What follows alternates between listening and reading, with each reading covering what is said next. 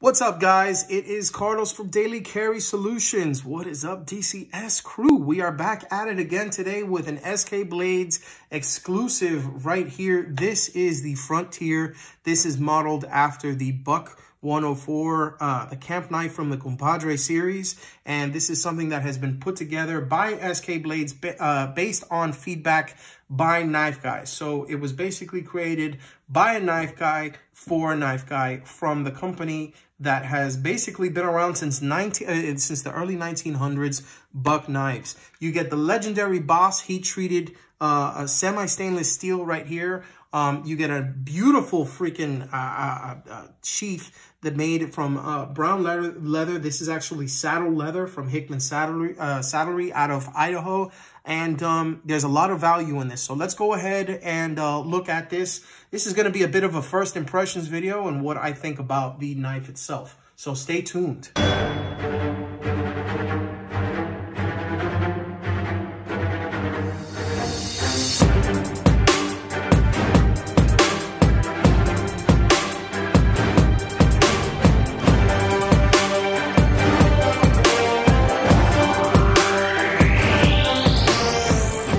So we are back at it. Now, this is the Buck Knives 104, basically supercharged and on steroids. And this is a cool, unique concept that to me is pretty much the first time I've actually ever seen this. I am subscribed to the BladeForums. And in the BladeForums, there is a subforum that is geared exclusively towards Buck Knives. And in that particular group, SK Blades, the skblades.com website owner, Steven, is a big member. And he likes to go ahead and show off some of the knives, listen to some feedback from the, the users, and, just go from there and figure out what his ideas are going to be for the next knife. So in this particular case, what he basically did was, he requested input from the Buck group on BladeForums. Okay, he asked what they thought with regards to materials and just general makeup and the model that they felt would be used for his upcoming model. In this particular case, they wanted a fixed blade. His website is typically known for a lot of different folding designs. If I'm not mistaken, he's done spin-offs of the Spitfire. He's done the Buck 110 and 112 in different versions, and he's also done the G&G Hawk Buck collaboration. Oh my gosh. Oh yeah, it's the Buck Marksman, excuse me. That's actually one that I own. It kind of like, the name slipped my mind because I don't know it as the Marksman. I know it as the Gray Ghost. And if you watch Eric from Outer Limitless, his video of the Buck Gray Ghost is actually the one of the Gray Ghost in orange, which is the Inferno. In this particular case, based on all of the feedback, they came out with a version of the Buck 104, which is the Compadre Camp Knife, and he dubbed it the Frontier. So there are a couple of differences between this and the standard version. So I did want to go ahead and show you not only the knife, but the sheath itself, because it does come into play. Okay, so first and foremost, before I get into anything, something that Steven is very transparent about is pricing. Now, the pricing on this, I think, is value priced in all honesty, and it's at $159. Excuse me, $159.99. Now, with that, you're going to get the unconditional Buck warranty. It's their forever warranty. You're not going to have any issues with that. They fully back these knives from their factory, okay? And you get the Boss heat treatment. Now, typically what you see with this particular knife is you'll see a coated blade, and sometimes it'll either be red or it'll be like a cobalt style, grayish cobalt coating, and it's going to be in 5160 tool steel. Okay, that's a carbon steel. You're not going to be able to use it on stuff like food prep and that sort of thing, and you're not going to be able to have it in a case where it's going to be highly corrosion resistant, which is basically the reason why they end up coating the blade itself. So it's something that needs a lot of care. Now, granted, you can work on it so that it is safe for food, but it's always going to leave that funky aftertaste from using a carbon style blade. I'm not really that big of a fan. Because of that, because they wanted to stay true to a true user knife, if you needed something to go ahead and dress game, if you needed to go ahead and you know, really cut into stuff, this is a nice in-betweener between, you know, a knife that you thump on, like, you know, the Beckers with the very thick blades, and a slicer. Okay, so the Buck 104 was a nice welcome to the series, but unfortunately, they didn't get a lot of, you know, really friendly feedback from Buck knives because of the fact that, you know, they didn't perform well given the soft steel that they had, okay? Because it was generally used as more of a thumper, and that's not really what it's supposed to be for. Now, in this case, what they did was the BladeForums subgroup actually suggested to Steven at SK Blades to use Boss heat-treated D2 steel, okay? Which is what you see right here on the blade, okay? And it is the made in their plant in the USA. Now, it's an interesting usage for D2. Now, before you guys get into the whole thing about, oh, but everybody's using D2, all the Chinese companies are actually using it now, what's the big freaking deal? Well, the truth is, there are 3 things that you have to consider when you're gonna get something like D2 from a company. Number 1 is the heat treatment, okay? Number 2, obviously, is the steel and how it has been put together, okay? And who is sourcing the steel, okay? In this case, it's Buck's D2 and it's Buck's Boss heat treatment. And number 3 is blade geometry, okay? So it's a nice flat grind as opposed to the standard versions of this knife where you're typically gonna have something, you know, that is, well, in this case, they updated this particular knife and they made it a full flat grind. Okay, and that's one thing that's really going to help it with slicing. It does have a nice thick blade profile, but it's not an extremely thick blade profile. And the knife itself is big, but it's a nice medium sized knife. It's nothing huge and it's nothing small. So just to kind of give you kind of a comparison, we have here the Spyderco Para 3. Okay, and actually, let me take out one of my other knives so you can see, you know, just what the sizing difference is. This is the Kaiser T1. Let me go ahead and put it there next to it. Okay, yeah, there we go. And so as you can see, I mean, it's a medium-sized knife. It's not something that is extremely huge, but it is something that can surely get the job done if you have to go ahead and split some small pieces of wood, if you have to go ahead and create, you know, little curls and stuff to be able to use for a fire, if you have to go ahead and break down some boxes, anything like that, if you have to dress some game. It's kind of like an everything knife. And with the way that it's been heat treated, the type of grind and the blade shape, as well as the steel that is being used, it's something that you can really put to work without any problems from, you know, either the steel not performing well or maybe the warranty not working for you in case the knife doesn't perform or anything like that. It is something that is proven. Okay, and we're talking about Buck knives. They've been around since 1902, and I'm pretty sure the Boss heat treatment is specifically noted on the blade for a damn good reason. This is actually the 3rd Buck in my possession. I do have a Buck Skinner, a Ranger Skinner, and I do have the SK Blades exclusive Gray Ghost, which I freaking love, and is in Boss heat treated S35VN steel. So, like I said, the steel itself is a D2. It's Boss heat treated. The handle scales are they are burlap micarta. Okay.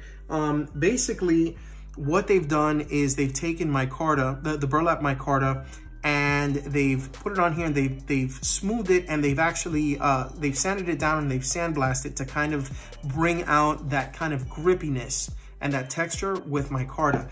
For the standard micarta, here, actually, let me see if I can go ahead and take this guy out so you can see what I'm talking about, okay? This is my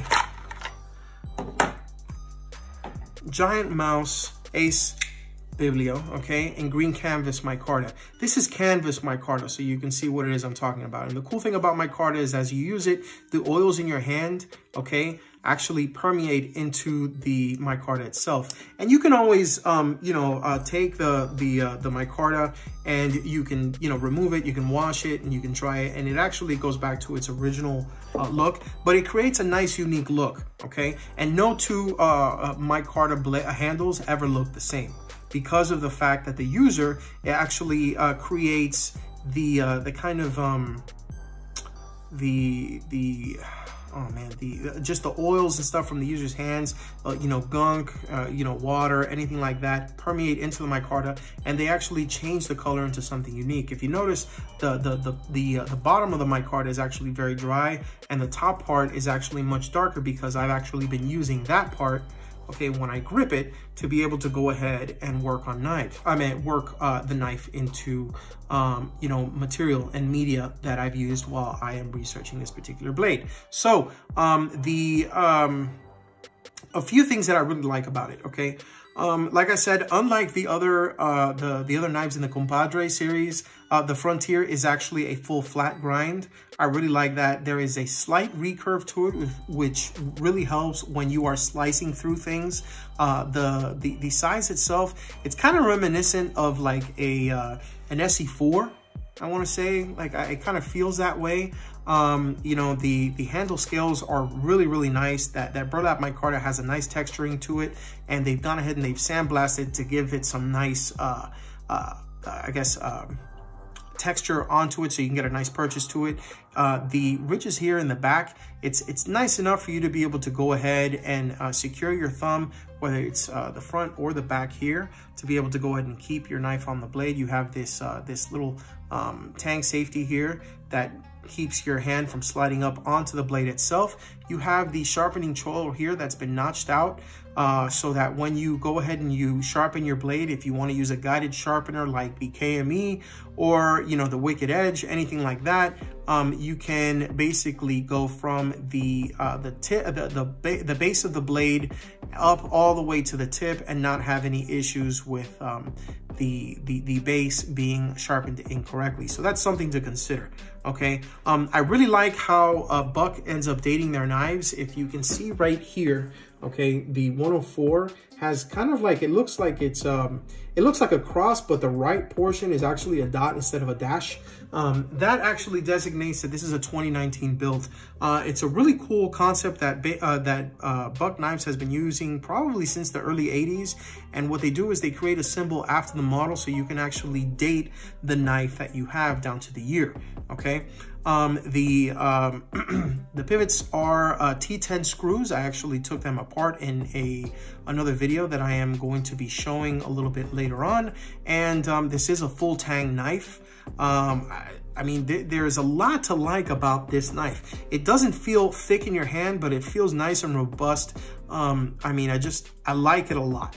Okay, and this is something that would be great to use whether you're outside in the garden, whether you're prepping food, whether, you know, you're hunting, you're dressing deer. Like I said, it's pretty much an insert knife here type of thing for the task. Now, there are a couple of things that I do want to talk about aside from the knife that I really like. And one of them is the fact that aside from the knife, you get Buck's warranty. They are known for replacing the knife if you end up using it and it fails on you for whatever reason. You contact them, they send you a return ticket, you go ahead and you send it to them and they send you the new knife, or they send the equivalent in the event of the unlikely event that a knife like this is no longer available. Now, I do want to say that this is something that SK Blades did really well. I do have to highlight this fact because it doesn't actually have to do with the blade itself. It has to do with the Buck sheath. Now, it does have the Buck insignia with the iron up on the top, which is basically part of their their logo. There's the the iron with the B on it, and then there's the Buck insignia there. This is used, you put your belt loop in here and you tie it onto the side of your shorts or your pants, and you can carry it that way. But aside from that, this leather is extremely soft. It's very well done, but it's not done from the typical Buck factory. Buck actually makes their black sheaths from Mexico. They're made in Mexico, and they are imported and they are put onto the Buck fixed blades. It's something I really don't like from a company that is supposedly made in the USA, like it states on the box itself, okay? So one thing I really like about this is that this is actually a handmade brown leather friction sheath that was made by Hickman Saddlery out of Idaho, okay? Go ahead and check them out. They actually use the leather from the saddles that they custom make, and they went ahead and they produced these sheaths specifically for buck. So you're not only getting a semi-custom knife, like a mid-tech, but you're also getting a custom sheath for $159.99. That's freaking awesome, okay? I'm sorry. I just, you know, I'm not trying to be partial to SK Blades because I've used some of their stuff. But the truth is, I am going to be a little bit partial to them because I have used their stuff and I know that it works well. Buck has always had a really good name for their knives. The Compadre series didn't really fare so well, and I think this is going to be the redeeming factor for the company. Now, that being said, there are a couple of things that, you know, I felt that were worth mentioning. Because of the fact that it does have a recurve, if you're not used to, working with a recurve, you know, it is going to be a bit of an issue when you're going to go ahead and sharpen it, okay? Not everybody is big on using a leather sheath, and usually when you pick up one of these leather sheaths from, say, you know, Buck, you usually throw it away or you just put it into, you know, storage, and you end up getting a nice Kydex sheath. Now, the problem with Kydex is that when you stick it into Kydex, even if it's formed perfectly, there is going to be some issues with the edge eventually starting to wear into the Kydex, and you're gonna have some issues with wear on the edge, and you're gonna have to be sharpening it a little bit more often. That becomes a little bit more difficult with D2 steel as opposed to just your standard 1095 or 5160 steel that you'll see on these kind of knives, okay? And aside from that, because of the fact that it has a leather sheath, if for whatever reason you use the knife and you end up putting it in here, there is no drainage hole, okay, so that any moisture that goes into here comes out. But aside from that, the moisture is going to impregnate the leather. So being that you have a semi-stainless steel and that is going to be inserted into this friction sheath, which by the way, it locks up extremely nice, you're basically going to have the water constantly contacting the blade. Now, if it's a coated carbon blade, if it's a coated stainless blade, then you're going to have some type of resistance to be able to go ahead and keep it from corroding and rusting. But in this particular case, it is a bare semi-stainless D2 steel that you have, and once you put it into a moist sheath, you basically have that moisture that's going to be fighting into the steel and hoping that it oxidizes the steel. It's just, it is what it is, okay? Now, one last thing, and it's something that's pretty pedantic, but I did want to go ahead and mention it. I really wish that Buck would have gone ahead and put, you know, the Buck USA, the model, and the Boss D2 designations on here stamped into the actual blade itself instead of laser etching it like they do here. They do that on some of their newer models, but if you check some of their older stuff, you find it stamped. There are other companies that have adopted that, like Becker with their K-bar knives. They did have stamped models. I actually have a BK9 that was stamped that way, and they went ahead and ended up laser etching the newer models, you know, later on. I guess it, you know, it saves the machines some wear and tear, and I guess it saves them a little bit of money to use the laser etch instead of the stamping. But it's just something that I wanted to consider and that I did want to go ahead and let you guys know about, okay? So, I mean, other than that, I can tell you that the SK Blades Frontier is one heck of a knife. I put it to some really good use. You know, I cut through, you know, all manner of boxes that I had from my move. I must have had maybe about 8 or 9 boxes. Stropped it back up. You know, I used some Goo Gone on the actual blade itself to get all the gunk and stuff off of it. And as a finishing touch, I went ahead and I used this stuff called Metal Care Cloth. It's something that I use on some other knives and my firearms from Pro Shop Products. I really recommend you checking that out. This is a really good quality knife, you know, and I mean, with what you get here, you're getting one heck of a value. And I know I say that sometimes often, but the truth is I wouldn't put something on here, you know, and try to sell you on something that I myself wouldn't use. I'm actually, you know, I actually used fixed blades more than my folders because I'm constantly in the kitchen. So to be able to use this in the kitchen, to be able to use it outdoors, you know, to be able to you know, carve wood, to dress game, to be able to work in the garden, you know, around the house, that sort of thing. This is a knife that fits a lot of tasks. Okay, this is the answer to the question, not the answer looking for the question. And it's something to very seriously consider if you are a fixed blade guy and you are looking for a quality buck knife that doesn't fit the typical buck persona. okay? Feel free to go ahead and check this out at skblades.com. Huge shout out to Silver Knights, aka Steve from SK Blades, for sending this out to me to review, as well as the Apex Passaround for going ahead and showcasing the SK Blades model line of knives. Shout out to BladeForums for going ahead and putting this together, because without them, this would not actually exist. And shout out to you guys for watching this video. I mean, you're watching it because you're interested in what they are offering and what I have to say about the knife. I think it's a great knife. I highly recommend it, especially for $159.99. Every now and then, SK Blades will have a sale, but the base price, the standard price that you're going to find this is $159.99. You're getting burlap micarta, Boss heat treated D2 steel, and a custom brown leather sheath that goes really well with the knife, made by Hickman Saddlery out of Idaho. So if you have any questions about this, feel free to go ahead and reach out to me. I can be reached via the contact page at www.dailycarrysolutions.com, or you can reach me at Instagram at dailycarrysolutions.